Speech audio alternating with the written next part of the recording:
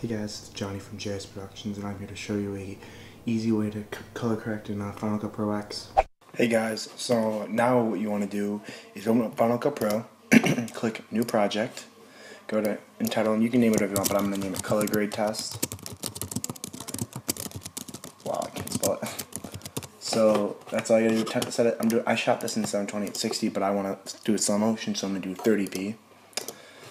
So what you do, you find your clip in Finder, which I already have though, and this one I'm going to do because this is when he actually lands a trick. So you pull what you want to do.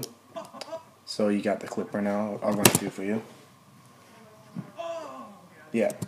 So now you get the point. So right here, you want to pick a part in the video where you can get the most out of your image, like the sky and the ground and all that kind of stuff. So now what you want to do is click on Display right here, that little button. Click Show Video Scopes.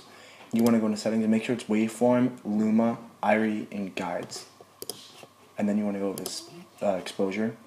You want this, so see where it says 0 to 100, you want to make sure these things are not, like see how it starts to make a line, you want it to have just above, and then you want it to be like, not too much, it's hard to explain, but you know what I mean. You want to see the most out of your image. You don't want to have too much highlights, too much midtones, too much shadows.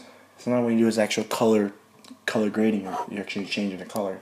So what I do is I kind of like having it a warm color, like a red or an orange. So I see what I did, I kind of change this all to like a red and orange type of thing.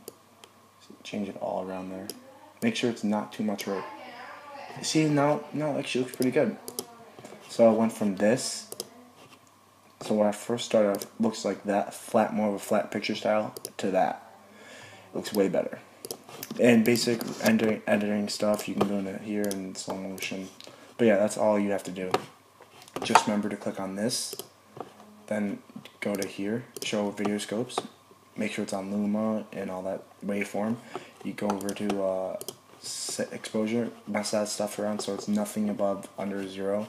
See right now it's a little bit so like that, and I'll drop that a little bit so it can get a little darker. And then, or you can, if you really wanted to, you can just go over to the global one. That's like everything. That's the one over here, over there. But in color, it's the one right there, and it changes everything. See, like all that. But you don't want to do that, and that's not good. But yeah, this is the basic tutorial and a test on how to show you how to color correct in Final Cut Pro. I hope you guys had an awesome day, and I'll see you guys in my next video. See ya.